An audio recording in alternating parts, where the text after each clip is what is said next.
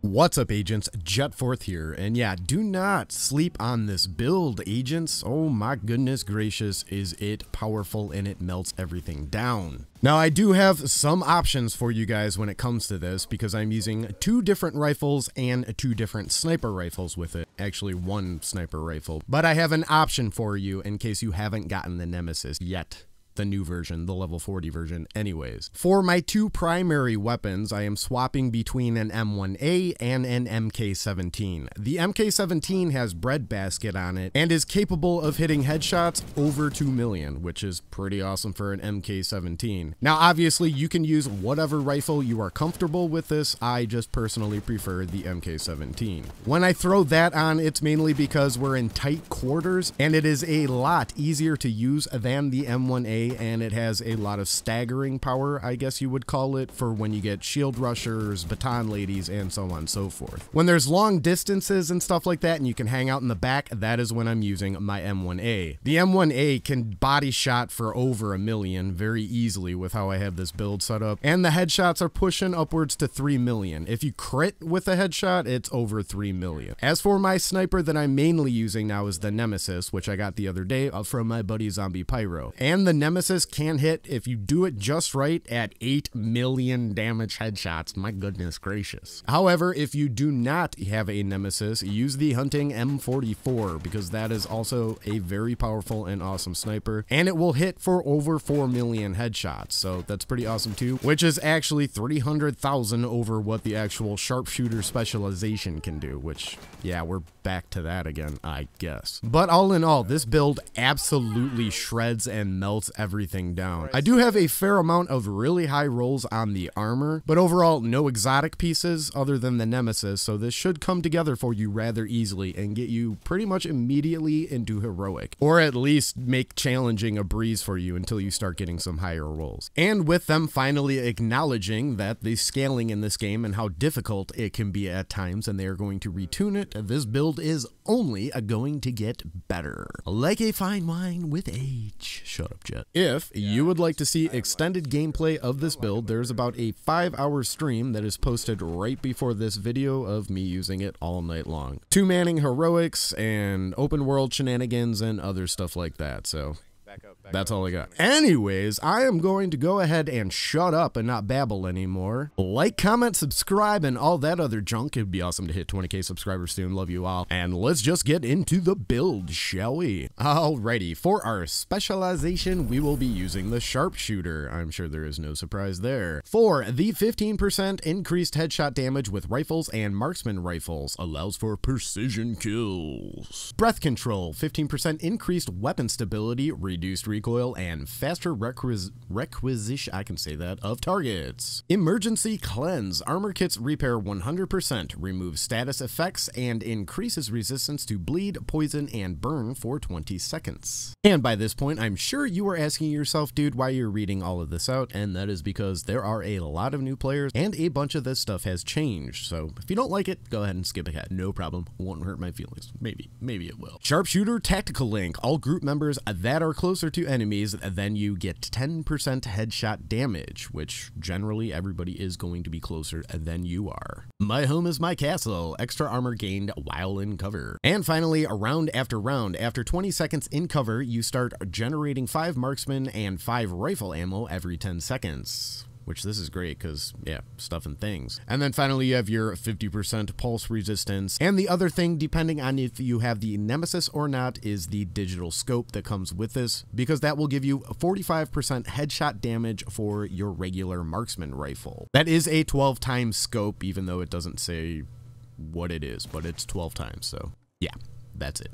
On to weapons, which I will just throw both of these up on screen together. For my military MK17, total damage 298,275 RPM and a 30 mag. I have an extended mag on there. I would suggest you use that as well. Core attributes, rifle damage, critical hit damage. Regular attribute, damage to armor, and then I have a breadbasket on this. The landing body shots adds a stack of bonus plus 35% headshot damage to the next headshot for 10 seconds. Max stack is 3. So this is actually really good for these high rate fire rifles because I don't know about you, I have pretty bad aim, and yeah, spamming and then getting a headshot, that puts you at 2 million with this build. As for my M1A, it is 532,000.2k total damage, 180 RPM, and a 15 mag size. Core attributes, rifle damage and crit hit damage. Regular attribute, health damage. I'd rather see damage to armor there, but RNG, RNG, RNG. And then for my talent on here, it is a Ranger. Amplifies weapon damage by 2% for every 5 meters you are away from your target. And this is actually really good on here because we are going to be sitting in the back or keeping our distance from the enemies and whatnot, depending on if you play in a group or if you're by yourself, because, you know, people love rushing, especially randoms. Love you guys. Now we do have to talk about the scope for a minute because we do have to use the CQBSS scope. We have to use the 8x scope because of the Talientes we are using on our chest piece. And this gives you plus 30% headshot damage. Some people say that it doesn't. I'm not sure because, you know, math. I'm not good at it. Lucky enough to get the scope, it isn't a random drop. You get this from the DC-62 lab quarantine side mission in the main game. So you can just go and pick it up if you're a new player and skipped ahead and whatever. You can just go get this. That's it.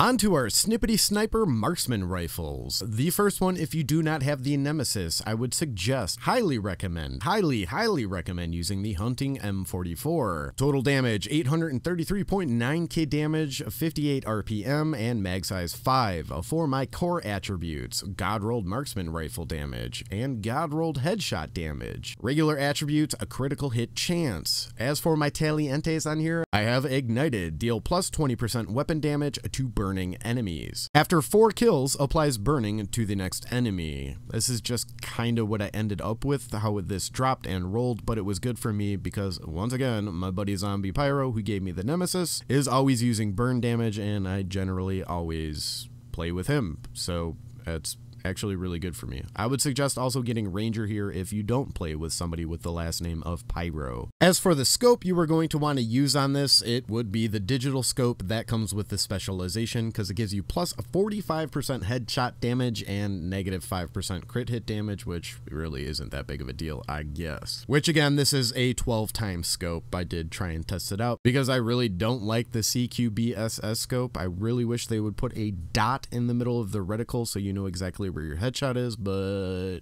is what it is. Come on, Massive, help us out. And as for the Marksman rifle that I am now using is the Nemesis. Total damage 1.9 million, 50 RPM, and a 5 mag size. Core attributes, Marksman rifle damage and headshot damage. Regular attribute, critical hit chance. Now this does work pretty much the same as it did before. Electromagnetic accelerator. Shots fired deal 0 to 100% weapon damage based on how long the trigger is held before releasing. The one difference now that I have noticed with this is that you can hold the trigger down for a lot longer without it popping off its shot. So I am quite thankful for that, actually, because it makes it a lot easier to use. Now, the way that we acquired this was on Hard Roosevelt Island, and it just dropped. So I would suggest farming there, and it dropped from a random NPC. Now, if you are a new player, you are going to have to go through the entire little quest fetch line thing that you have to do to initially unlock this. Me being the terrible YouTuber that I am, I never did a full video on it, but there are a lot of videos out there how to get each piece, but it takes a while, unfortunately. And once again, thank you to Zombie Pyro for dropping this for me because, yeah, it was awesome. And let me tell you, dude owes me because I gave him half the stuff to make its build, Zombie. And as for my sidearm, I am using an X45 with core attribute, pistol damage, obviously, and attribute a reload speed. Talent, lucky shot. In all seriousness, we are probably never going to use this on this build, but yeah, use whatever you want here. This is just what I threw on because why not? Alrighty, finally on to armor. For my mask, I am using a Sheshka Vyobra SRO for the plus 10% critical hit chance. Core attributes, 15% weapon damage, God rolled, and hazard protection God rolled. Let me tell you, I love hazard protection on here because of, well, how low our armor is. If you get hit with fire, to make a long story short, you are dead if you're in heroics. Anyways, critical hit chance. And as for my mod slot, it is burn resistance, which in all honesty, depending on what level you were playing, you might want to swap that around between shock resistance and so on and so forth. So kind of play around with that. Next up, we have the chest piece, which I am using an Overlord Armaments, which we are using 2 pieces for the plus 10% rifle damage and the plus 10% accuracy. Core attribute, weapon damage, regular attributes, a critical hit chance, and critical hit damage. As for my mod, I put headshot damage here. Now, as for my Talientes on here, we are using focused, which let me tell you, people are sleeping on this, and this is amazing for marksman rifles and regular rifles. Increase total weapon damage by 5% every second you are aiming while scoped 8 times or higher up to 50%, which, yeah, you can watch the little icon underneath your little bar going up every second you are scoped in. Some nifty things about focused is that it doesn't automatically go away the second you descope. You have about a second and a half. Also, you can continually hold down the trigger while you're reloading and it will still keep it at the full 50%.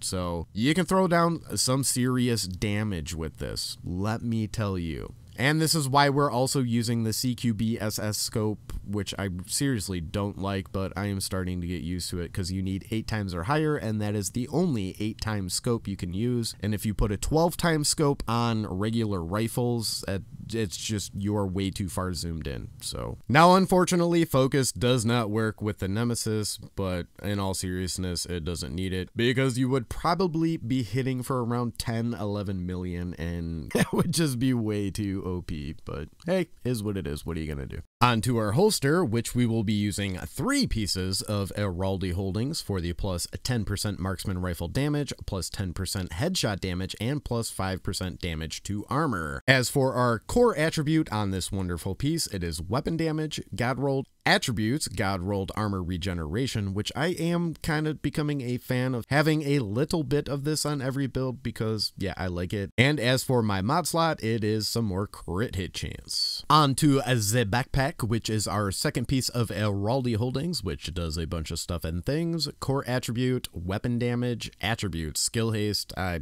like to have something else there, probably some more crit hit chance. I don't know. Some more armor regeneration, and for my mod slot, more headshot damage. As for the talent, it is composure. While in covered, increase total weapon damage by 15%, which is a must-have. Gloves, which is our third piece of Heraldi holdings. Core attributes, 15% weapon damage. Regular attributes, weapon handling, and headshot damage. Pretty straightforward. And finally, knee pads, which is our second piece of Overlord armaments, which these are the named Fox's Prayer. Core attribute, 15% weapon damage, and these roll automatically with 15% damage to target out of cover, god rolled, which is great. And then some crit hit chance. And finally, for my skills, I am using a Reviver Hive, which is really good because again, we are really squishy. We're only rocking 678.5k armor, which is not very good, but being a sniper, you can sit all the way in the back and just hammer on everything, which is great. And then I am also using the Reinforcer Chem Launcher for some extra heals. It doesn't give us that much healing, but it's better than nothing. Now, when it comes to the Dark Zone, so I have been told you are going to want to throw a Firefly on here instead of the Reviver Hive, because you are just going to smack people with this, and you are going to make other rogue agents or whatever agents very unhappy with that first shot and how hard you actually hit them. Once again, though, they are going to readjust the TTK in the Dark Zone, so it probably won't be quite so bad, but I'm pretty sure this is going to be beyond evil as long as you can aim, unlike me, and yeah, and stuff and things. But other than that, my wonderful friends and agents, that is pretty much it for the build. Like I said, man, I would definitely throw this together. For the most part, it is a pretty simple build to throw together. I mean, you can just go farm some Heraldi and some Overlord armaments, even if you don't use the Shishka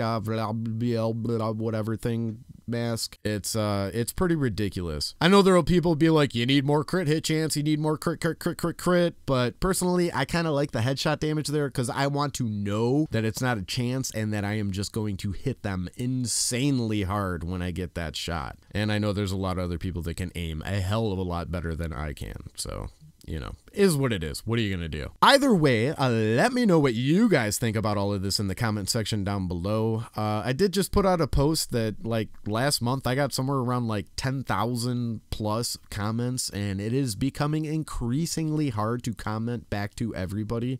I still do read every comment and everything. I try to do my best to reply to people's questions and stuff like that. When it comes to suggestions for the build, I do also keep those in mind, because this is one of the builds that I'm going to hang on to, and probably, if I can get a solid 4-team group together, will be taking into legendary. So I am all about suggestions. Just keep in mind, some of the stuff on here and everybody building is that RNG is still a pretty big factor in here when it comes to being able to roll on certain attributes or talents and stuff like that. So, but either way, I am done babbling because this video has gone on way too long. Do me a favor and smash that old like button for me. That would be amazing. Subscribe and all that other junk, and I will catch you all on the flip side. Peace!